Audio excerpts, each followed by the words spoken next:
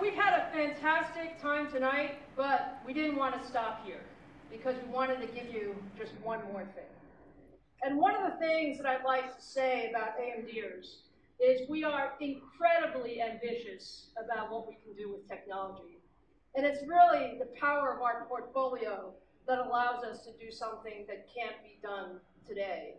And so I really challenged the team to say, hey, what can we do that would be really, really special and incredibly ambitious? And so we really wanted to see where we could take our products. What's the next big performance lever that we could put in? And we decided that the right point was a petaflop of performance. Petaflop, how does that sound? So, look, let me just give you a little bit of perspective on the computing horsepower for a petaflop. It's actually 1 quadrillion operations per second if you're doing a petaflop of computing.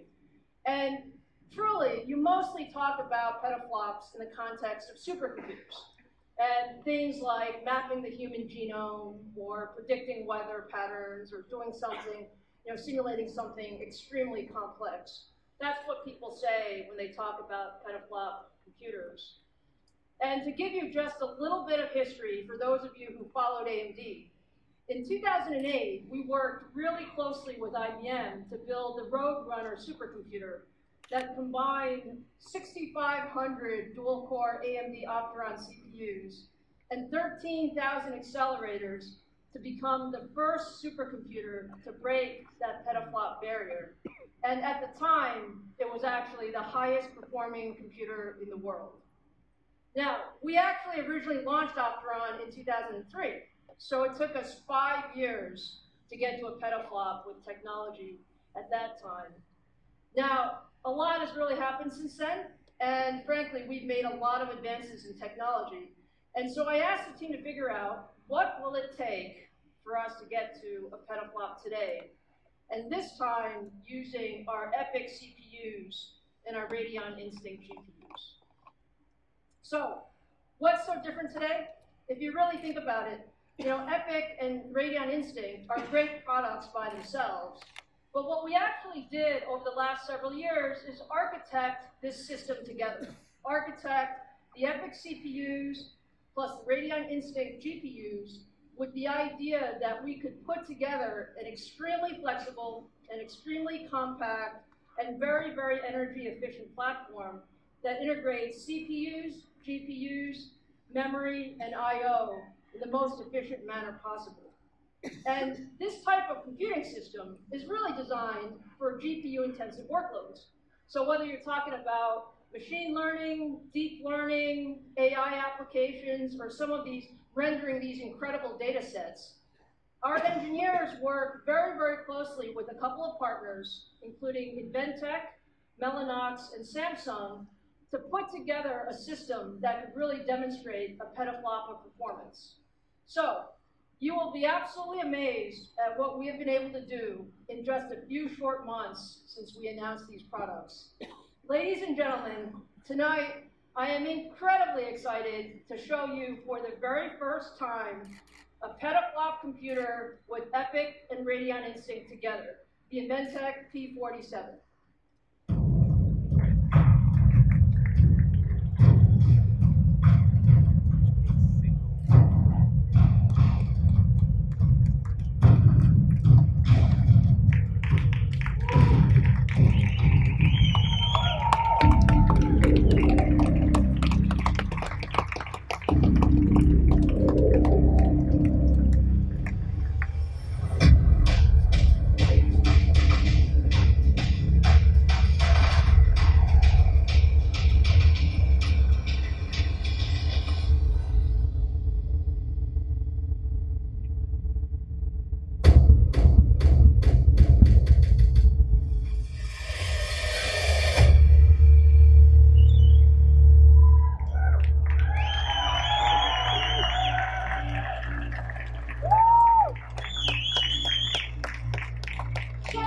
Do you guys love that or what? This may be the most beautiful server rack that has ever been built. just slightly. But in this single rack, what we have is 20 AMD EPYC CPUs, 80 Radeon Instinct GPUs, and over 10 terabytes of DDR4 memory. And ladies and gentlemen, this guy delivers 1 petaflop of single precision computing. And if you really think about that, it's an incredible amount of horsepower in this beautiful form factor. Servers are beautiful?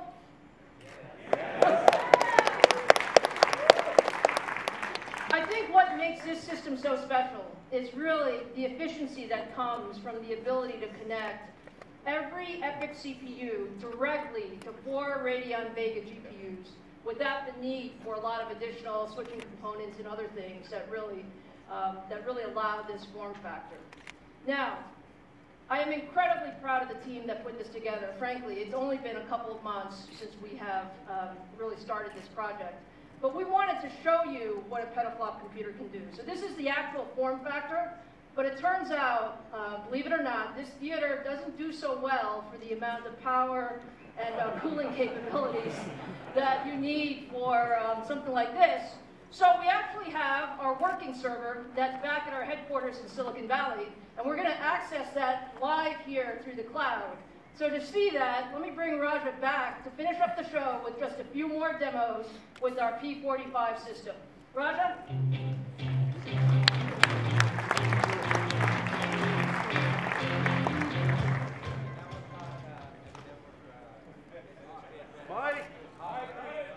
A server rack.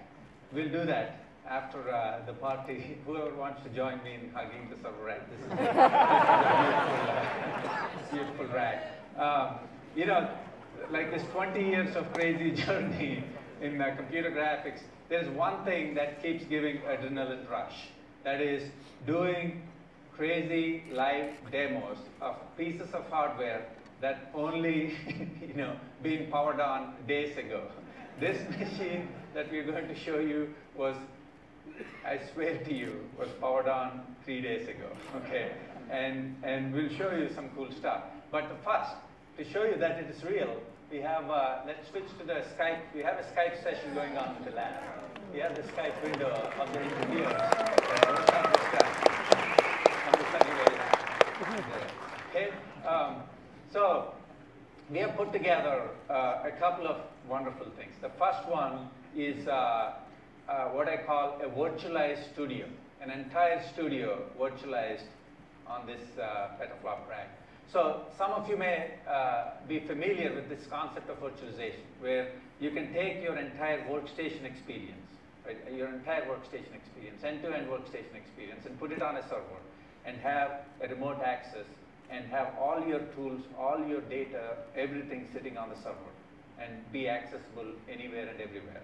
So we have 4, I'd call it thin clients, portable clients that are put here. The first one is a Dell notebook.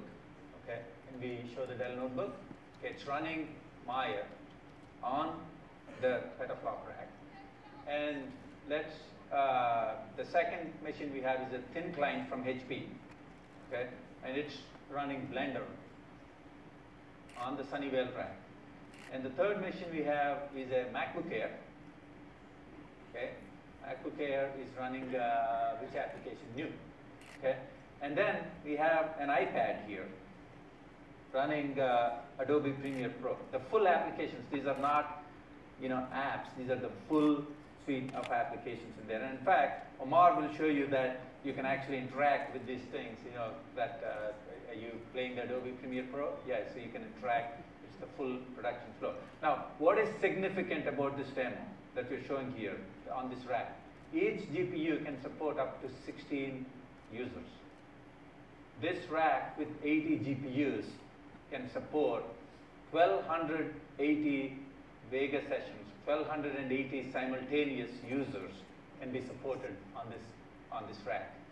So that is like taking a medium-sized studio, right? Your entire set of workstations, and put it in the cloud, protect your data, and enable all your artists, all your designers to work from anywhere they are, without compromising your data security and all. That's the virtualization demo. We are the only company, our GPUs are the only GPUs that have fully accelerated hardware virtualization. Fully secure, full hardware-based context switching so that you have smooth performance, guaranteed performance. So that's demo one, okay? And if you are a studio, if you're a member of a studio, if you're an executive of a studio, you've got to really take a look at this thing. The next demo I have, I think this is probably a record in there. We are going to use all of the 80 GPUs. So what you saw in the previous demo was basically, time slicing the GPUs for many tasks. So what if we want to use all of the 80 GPUs, the whole petaflop, for one task? Your favorite task, which is rendering.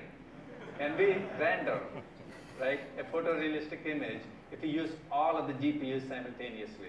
And this morning, the team was able to launch a full photorealistic render on this 80 Vega GPUs. So Omar, show us what the 80 GPUs are doing. So they are rendering this beautiful photorealistic looking motorcycle on the GPU. So as he's updating, all of the data, right, from each node is coming across network back to it.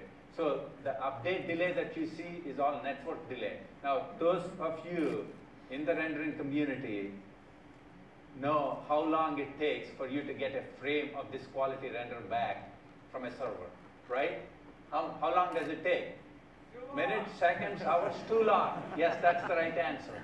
And we are able to update this thing. So this is the world's first petaflop render that you saw live from the Sunnyvale studio. Anything else you want to show, Omar? Okay, so that's, thank you, Omar. So, we are redefining high-performance computing. We are redefining high-performance computing for the content creation community. It's amazing amount of products, amazing amount of technologies, amazing amount of solutions, partnerships that we have showcased tonight. And to take us to the most important part of the night, which is the party. I've been longing a drink for a long, long time. So Roy Taylor will be back on stage and tell us what we are supposed to do over the next several hours. Okay? Okay, thank you all. Please welcome Roy.